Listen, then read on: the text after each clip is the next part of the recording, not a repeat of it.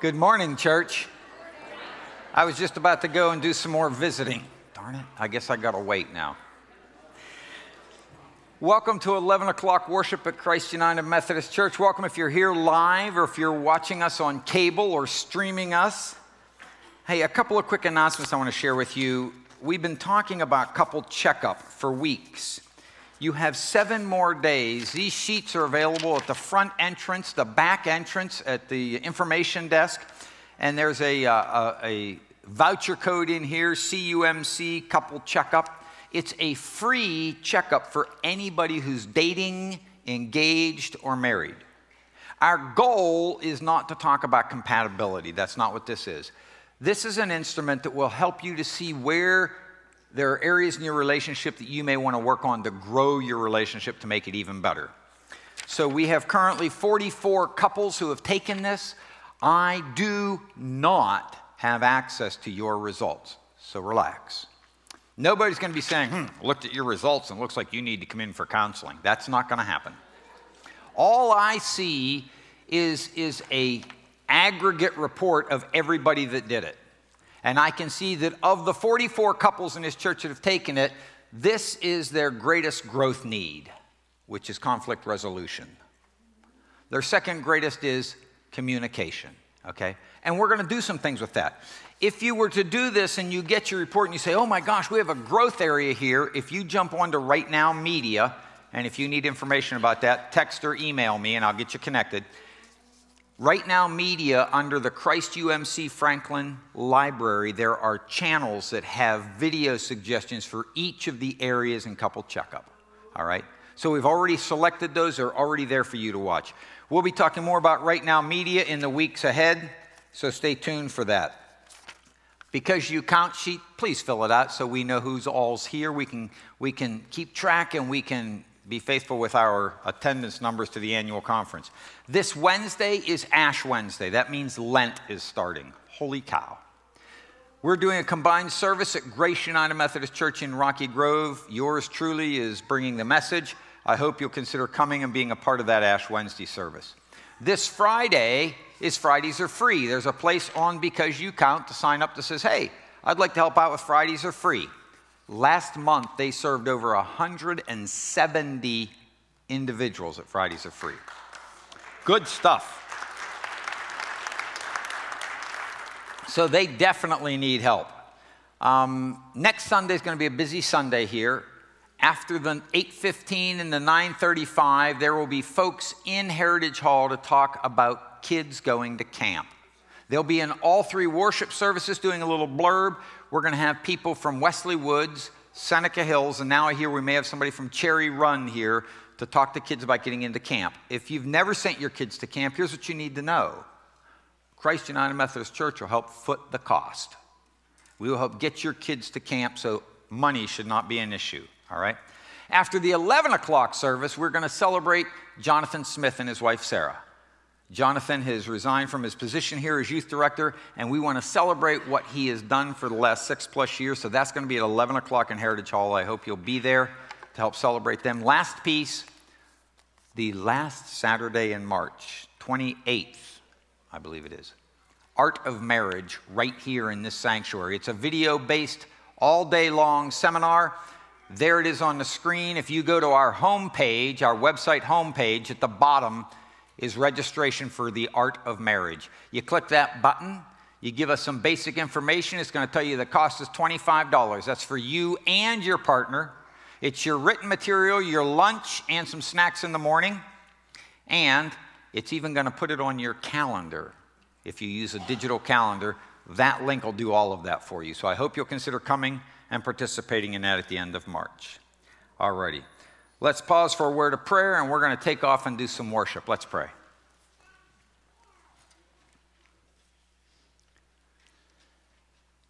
Father God, we find ourselves here for a variety of reasons. Some of us couldn't wait to get here. And others of us were looking for reasons to not show up, but we wound up here anyway. And some of us, Father, are somewhere in the middle. I pray, Lord, that you would surprise us today. Reveal yourself to us in ways that we hadn't even imagined when we left home. May we sense your presence. May we hear your voice. May we know your loving touch today as we worship in this holy place. We ask all of this in the name of Jesus, our Savior, and all God's people said, amen. Welcome to worship. Why don't you stand up this morning and say hi to somebody around you as the praise team comes up and takes their position.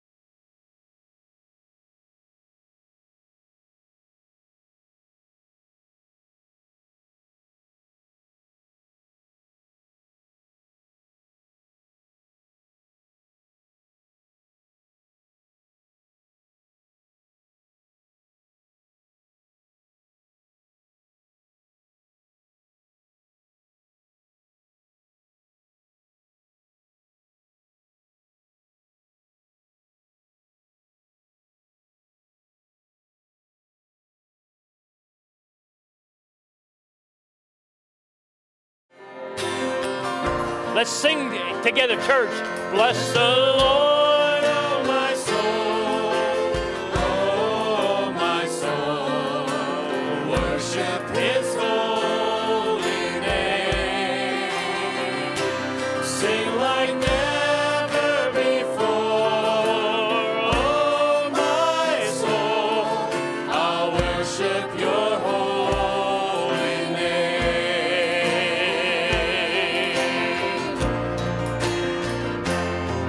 The sun comes up, it's a new day dawning. It's time to sing your song again. Whatever may pass and whatever lies before me, let me be singing when the evening comes.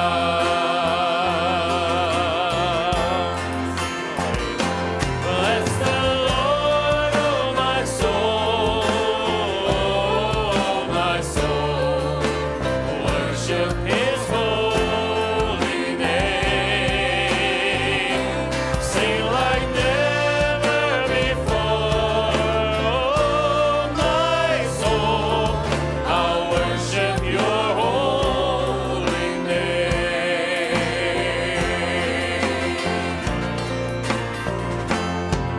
You're rich in love and you're slow to anger.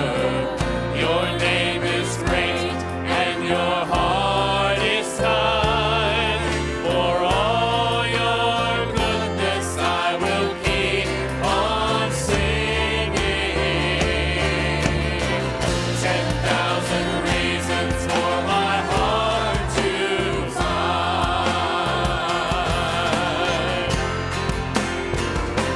Bless the Lord, oh my soul, oh my soul. Worship his holy name. Sing like never before, oh my soul. I'll worship your holy name.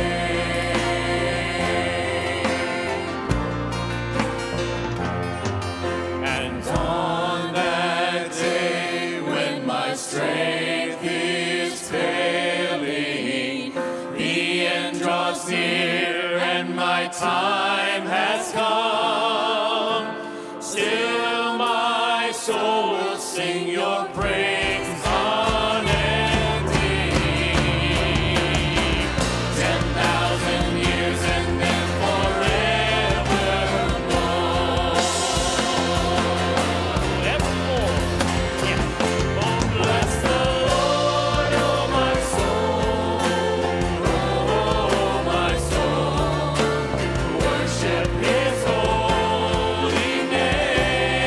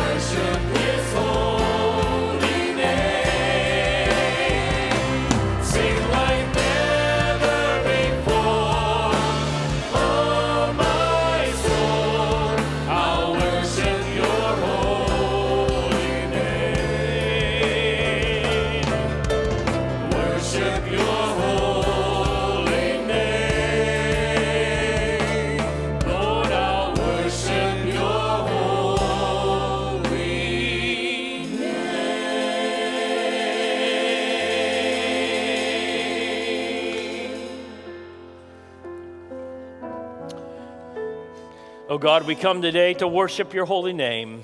You are a great God. You are worthy to be praised. So we lift our praise to you with our song, with our hearts. Thank you for loving us and bringing us to this place. Receive our praise, oh God. You're great. Your name is that above all names. The splendor of the King, clothed in majesty, sing it. Clothed in majesty, let all the earth rejoice, let all the earth rejoice. He wraps himself in love, and darkness tries to hide, and trembles at his voice, and trembles at his voice.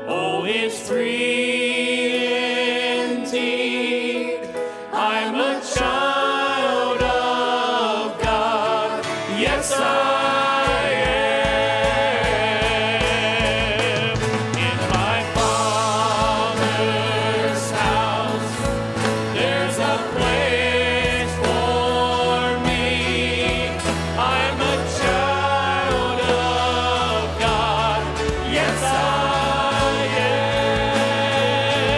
And one kept in my Father's house. There's a place for me. I'm a child of God. Yes, I am. I'm a child of God. Yes, I am.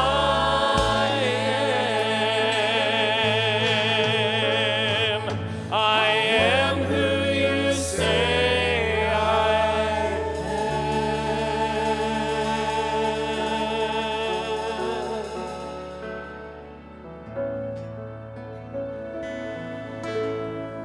Let us pray. God, thank you for inviting us to your house. Thank you for giving us a place at your table. Thank you, Lord, for telling us we are loved. Give us a confidence to never forget that. Lord, that and so much more we have to be thankful for. And now, Lord, as we continue our worship, we worship with our gifts to you. We worship by giving thanks to you. Receive our gifts, O God, as our expression of gratitude, and use them to build your church so that others may know that they too are welcome into your family through Jesus Christ. So bless these giver, we pray, in the name of Jesus. And Lord, bless Caleb as he ministers to us. Amen. You may be seated.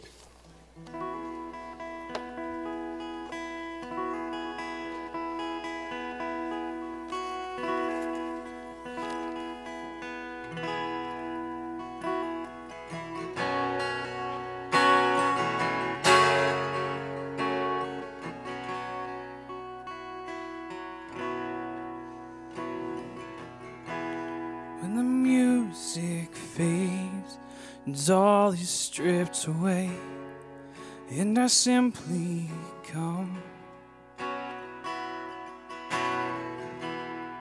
longing just to bring something that's a word that will bless your heart.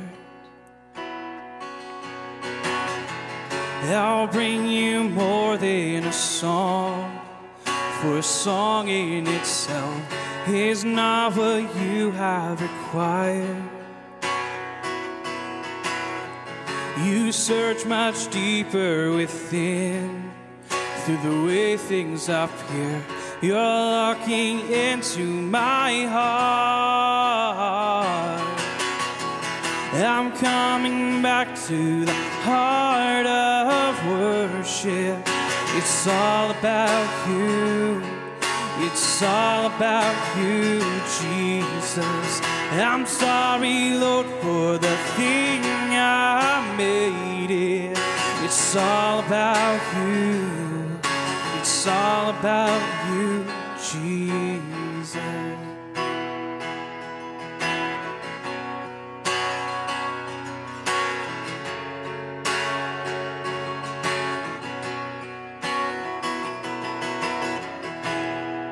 King of endless world, no one could express how much you deserve.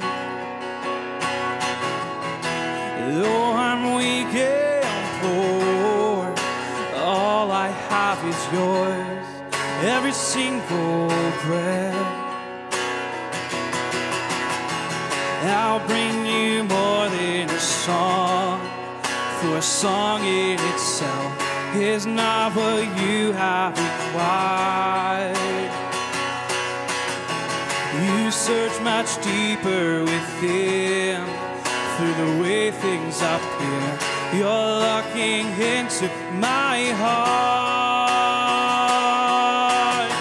I'm coming back to the heart of worship. It's all about you. It's all about you, Jesus. I'm sorry, Lord, for the thing I made it. It's all about you. It's all about you, Jesus. I'm coming back to the heart of worship. It's all about you. It's all about you, Jesus. I'm sorry, Lord, for the thing I made it. When it's all about you, it's all about you, Jesus.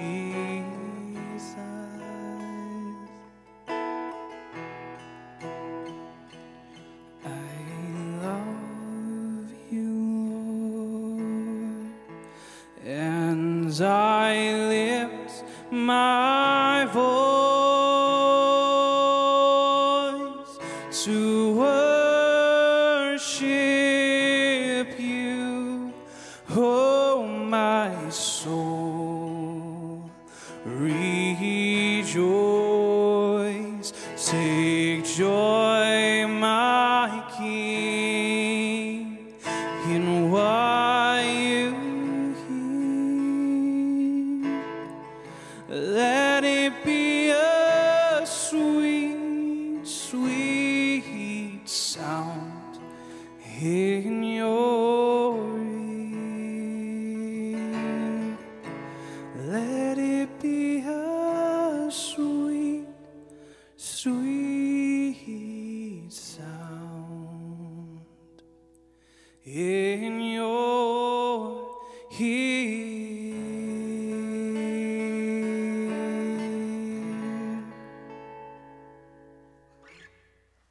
Good morning again, church. Good to be among you.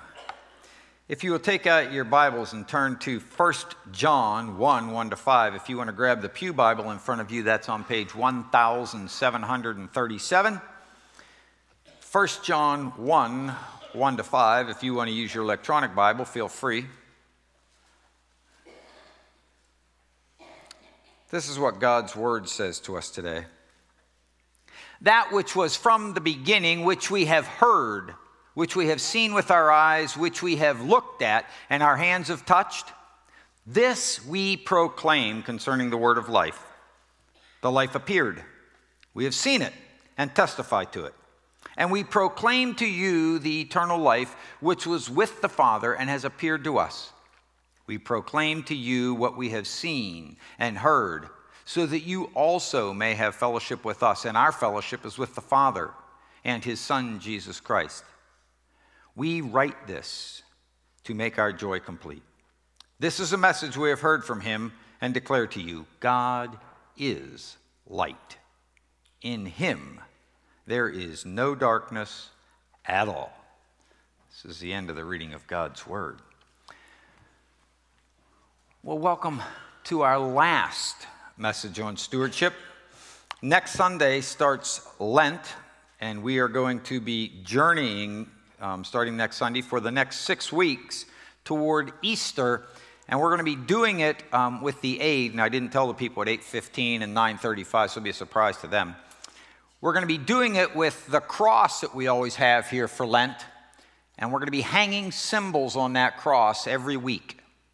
And each week we're going to journey through those symbols as we prepare to celebrate Easter, so I hope you'll be ready for that. Next week we talk about the cross specifically. So as we wrap up this time on stewardship, we've been defining a steward as one who has been entrusted with a resource. In our case, we are the ones entrusted. God has entrusted you and I with a resource, and he expects us to use it wisely for his kingdom. As a United Methodist, we ask a question of all people who come into membership, and in this church the question goes this way. As a member of Christ United Methodist Church, will you support our ministry by your prayers, presence, gifts, service, and witness? And so we've been journeying through these 5 words. The first week we talked about service, how God has entrusted us with an ability to connect with other people. And he desires for us to serve. The second week we talked about our prayers and presence and how God has given us the ability to connect with him through prayer and come into his space of worship, and how he expects us to steward that with others. Last week we talked about gifts. about how he has entrusted us with material possessions and he expects us to share it.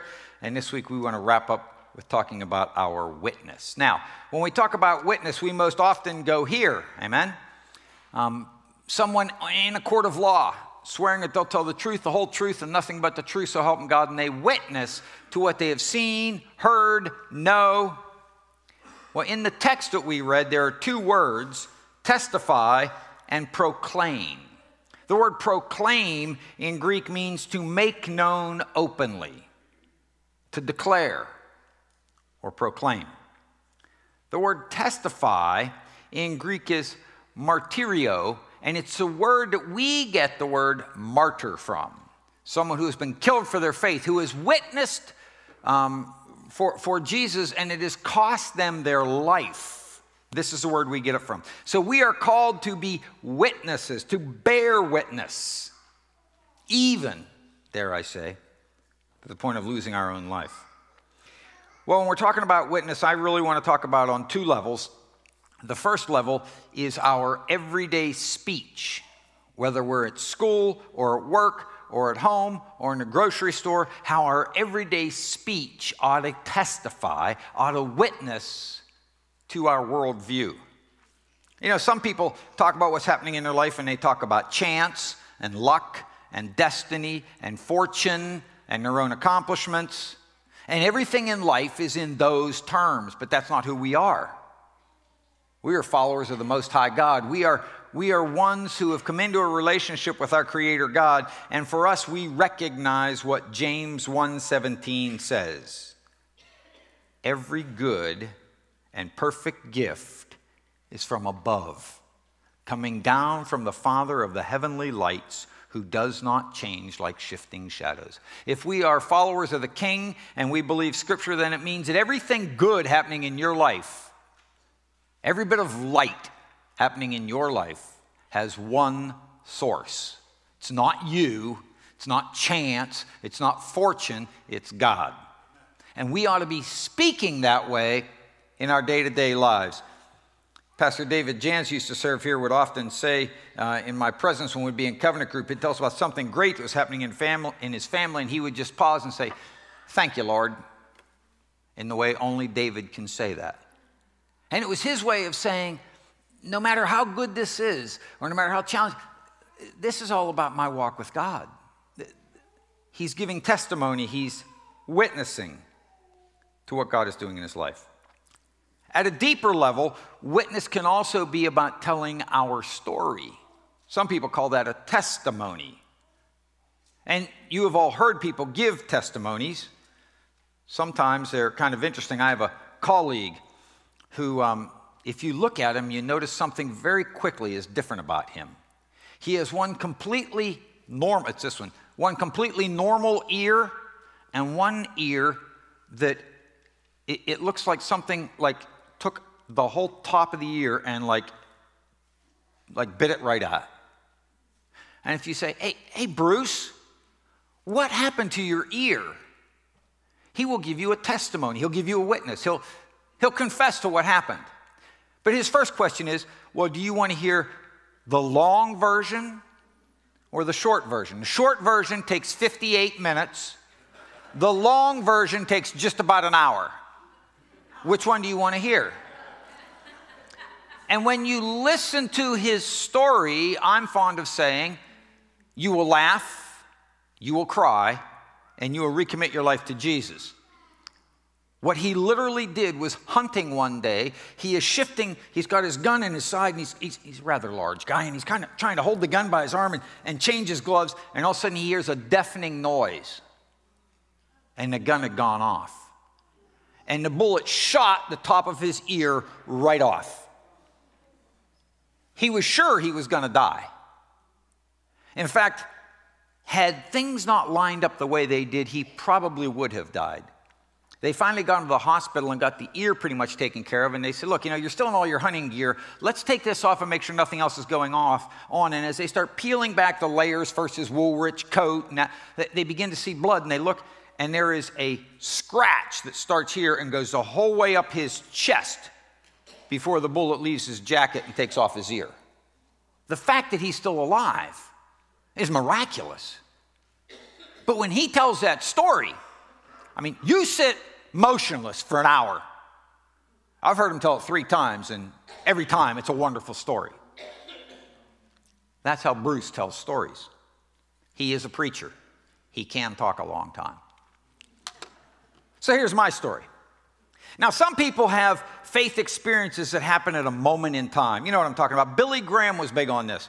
He was probably the most famous Baptist pastor, and Billy Graham would say, tell me the date, time, and place that you got saved, right?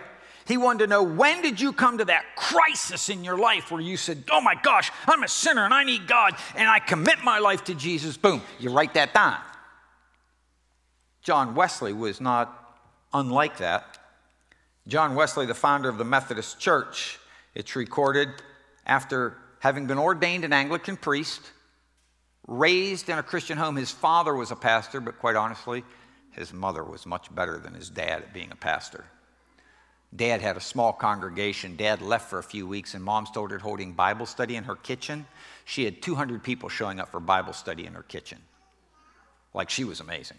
So he's raised in a home of faith. He becomes an Anglican priest. He goes to the Americas, to the Georgia colony, in his words, to save the savages. He has this harrowing experience aboard ship between here and England. He gets back to England, and one night he's at a Bible study with a bunch of Moravians. It's May 24th, 1738. It's a Wednesday. Somebody is reading Luther's preface to the Epistle to the Romans. And John Wesley describes it this way. About 9:15, while one was describing the change which God works in the heart through faith in Christ, I felt my heart strangely warmed. I felt I did trust Christ, Christ alone for salvation. An assurance was given to me that he had taken away my sins, even mine, and saved me from the law of sin and death. Then I testified openly what I now first felt in my heart. John Wesley could tell you date, time, and place that his heart was strangely warmed. 3 days before, his brother had had a similar experience. Billy Graham would have been very proud of John Wesley for being able to do that. The funny thing is, Billy Graham's wife, Ruth Bell Graham, could not tell you date, time, and place. He was a famous Baptist pastor. She was raised the son of a Presbyterian missionary, born in China. She met Billy Graham at Wheaton College and they got married. She died a Presbyterian. He was a Baptist. She said, I cannot tell you date, time, and place. She said, I was grown up in the church.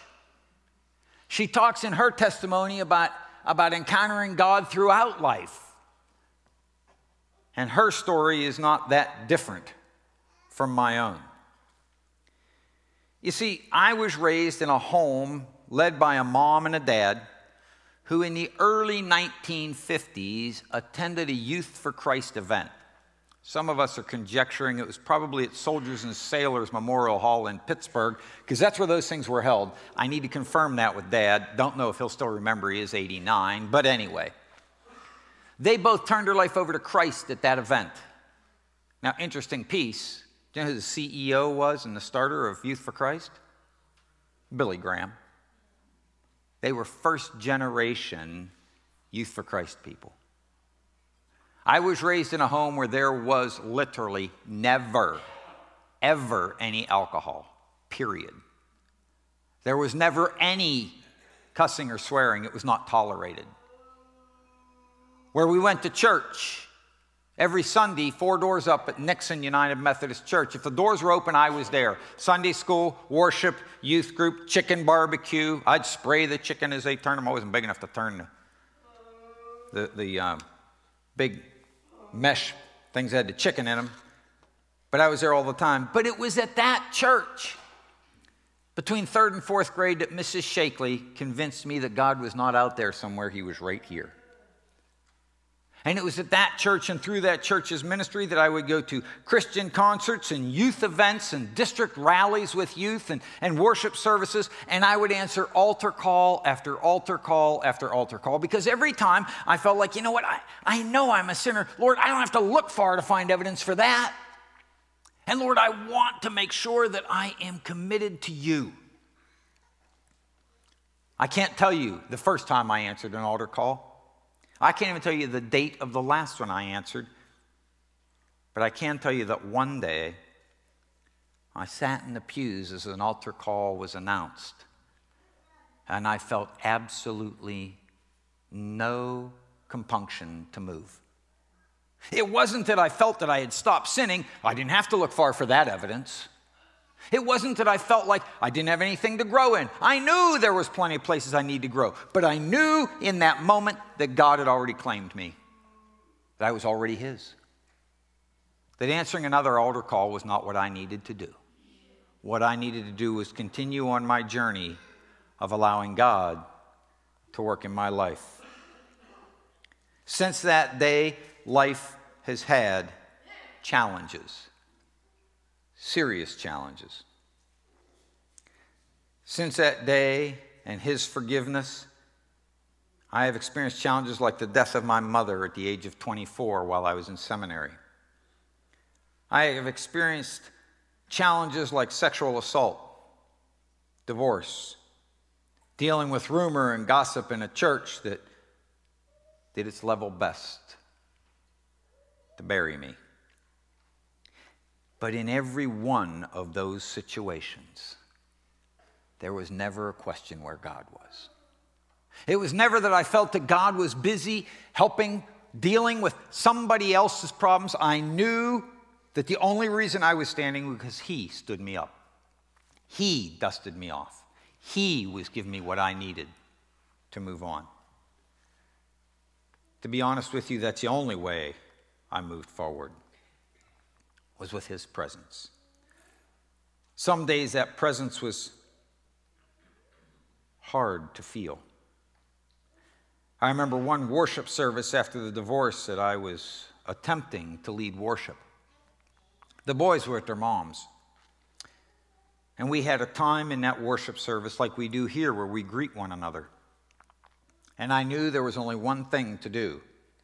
I announced to go say hi to somebody, and I turned and I made a beeline for my organist, and I said, Ruth, either you start praying right now and don't stop till this worship service is over, or I'm not getting through this, because I don't have what it takes today. You see, the Lord carried me in those times and made sure I had what I needed to continue to move forward. So it begs the question, what's your story? How did you come to faith? How has God been revealing himself to you? Where do you feel God's presence most prevalently? Is it at a retreat center? Is it in this sanctuary? Is it in a Sunday school room, or your home, or out in nature, or in a kayak? Where is God growing your faith? Where is he revealing himself to you? He has called you and I. He has forgiven you and I. That's the resource he's put within us. And he asks us to be good stewards of that story, that experience, and share it so others may hear it and come to faith. Now, if you're going to share your story, let me just make a couple of quick suggestions. When you're sharing your story, first of all, be short. We call it an elevator speech. You know how that goes. You get on an elevator with somebody and the doors close and they say, what do you do for a living? Or how are you? Or who are you? And you have until the doors open up again to share with them that information. That is not the time that you say, I was born September 16th, 1963, the son of an independent grocery store owner, the fourth of 7 children. Doors open, they're gone, end of story. No. That speech has got to be short. I'd encourage you to jot it down so you know the key points. And it needs to be focused not on us, but on what God has done in us, through us, continues to do in us. Some people like this idea. You talk about life before Christ, For some of you, that's a pretty dramatic story. The shift from BC days, as we say, to Christian days is radical. But don't get lost there. Share with people how you encountered Christ. Where was it? When was it that God opened your eyes, that you saw him and your need for him for the very first time? And then talk about life since that encounter. Don't only talk about the good stuff. This is not a moment to just brag on Facebook. Remember, if we try to convince people that our life has been perfect since we came to Christ, they know we're inauthentic and they're not going to listen to us.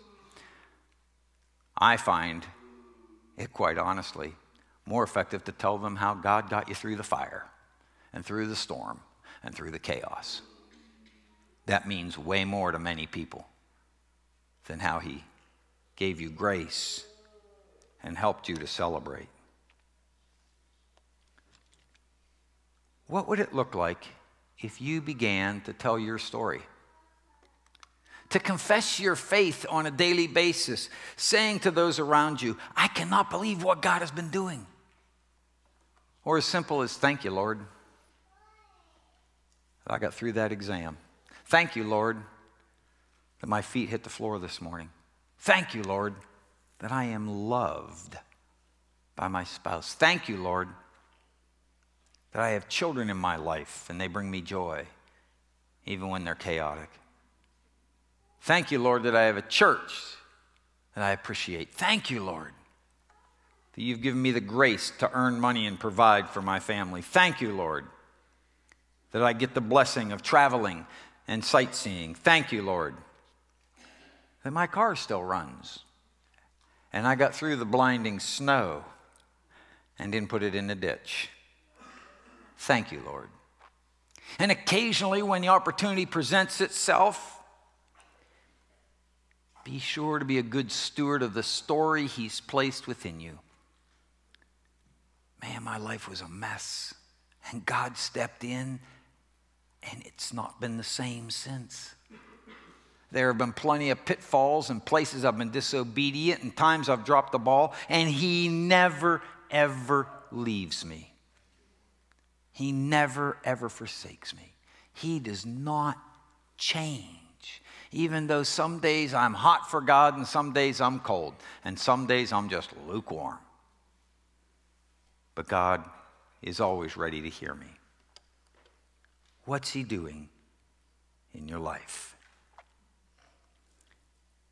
My prayer is that the people around you this week will not have to wonder whether you're a Christ follower, but they will know that as far as you're concerned, every good and perfect gift has only one source, and that's your Father in heaven. Let's pray.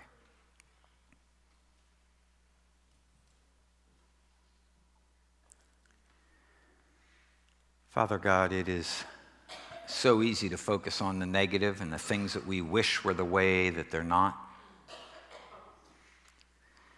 It's so easy, Father, to complain and to find fault, to feel like a victim. It's so easy, Father, to listen to the voice of darkness and fall into that hole.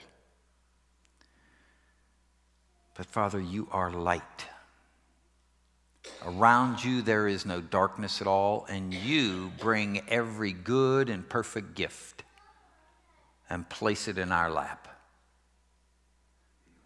May we never tire of telling the story of who you are and what you've done in our lives. May others wander and be anxious to get to know you because of what they hear from us and see in us. We ask this in the name of the Christ. Amen. Let us stand. As we sing this song, please feel free to use the prayer cards that are in the back of the pews. If you have a prayer need, let us know. We can be praying for those, and we can have others be praying this week. If you have a praise, write that down also. Come Feel free to pause for a word of prayer at the altar railing. Let us offer ourselves now to the Lord with these words together. Here's my heart, Lord. Here's my heart, Lord. Here's my heart, Lord. Speak what is true. Sing that again. Here's my heart, Lord. Here's my heart, Lord. Here's my heart, Lord. Speak what is true. 'Cause I am found, I am yours, I am loved, I'm made pure, I have life, I can breathe, I am healed, I am free.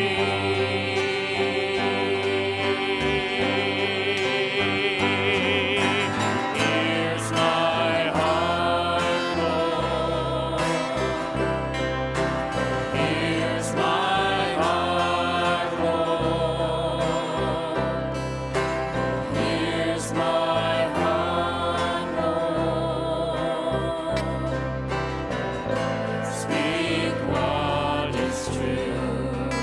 'Cause I am found, I am yours, I am loved, I'm made pure, I have life, I can breathe, I am healed, I am free. 'Cause you are strong, you are sure, you are light, you endure, and you are good, always true. You are light, breaking through.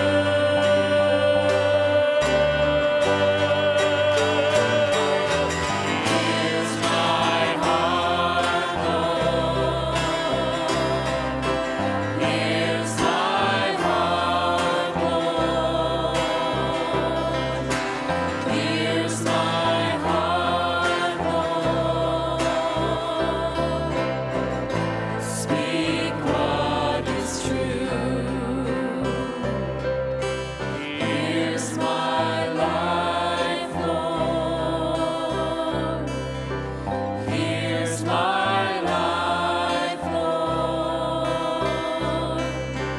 Here's my life, Lord.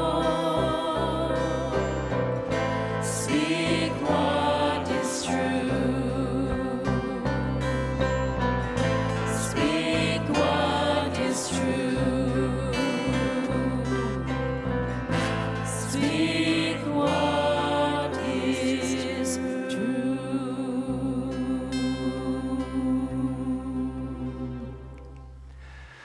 Oh, Father, we need your truth. The world would love for us to believe lies. But Lord, we know that you alone possess truth. Father, speak it into us. May we know truth from lie. May we be strengthened by your truth. May we be healed by your truth. May we have hope and courage and peace because of your truth. Father, I hold in my hand the heart cry of so many people. But there are so many more heart cries held within the hearts of those within the sound of my voice. Speak truth there as well, Father, that we may trust you and know you and see light from you. We ask all this, Father, in your amazing, gracious, and strong name of Jesus. For it's in his name that we have strength and power. Amen and amen. Go in peace, and may the peace of Christ go with you.